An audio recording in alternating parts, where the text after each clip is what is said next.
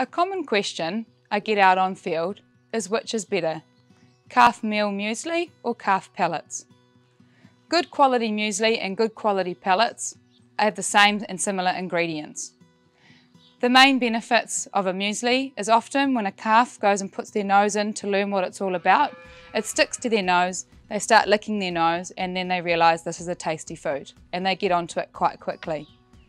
With the pellets, the starch has often been quite well processed and they can be really highly digestible.